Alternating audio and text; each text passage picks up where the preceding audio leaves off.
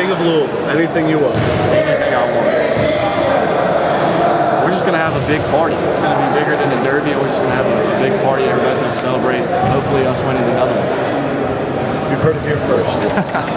King of the You all won the championship last year, but in a sense, you feel like with the way that this team is right now, that there's more. I mean, you feel like there's another deep tournament run in this team?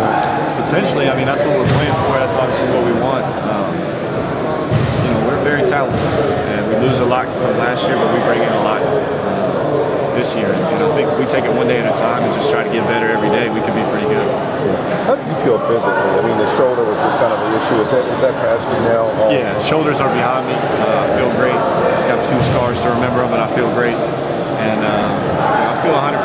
Coach knows how long of a summer I had, and so he's going to give me a little break early.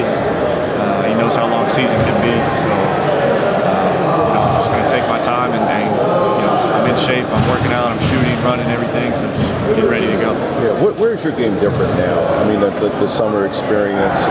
How much does that help you? I mean, what things you feel like you can do different now? Just being able to play all summer, I feel like I'm more well-rounded. You know, the last couple of summers I've had shoulder injuries and I've had surgery, so I haven't been able to do anything.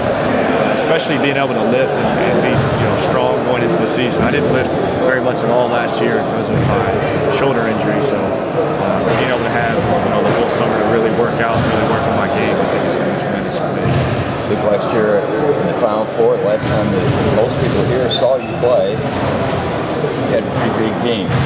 You know, when you're a little kid, do you think something like that's going to happen someday?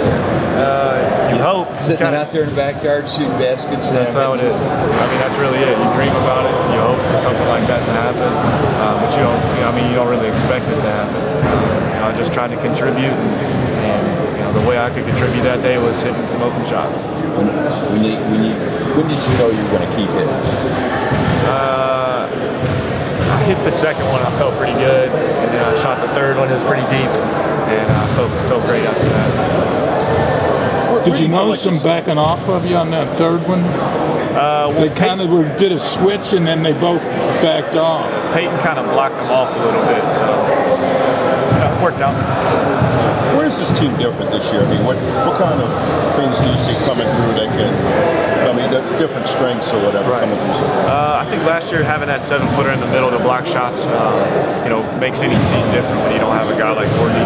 But we have a lot of different players down there. You know, Montrez and Shane, Steven, Mango. You know, they're just different guys, different personnel. So I think that's where we're going to change the most. But we can be just as good.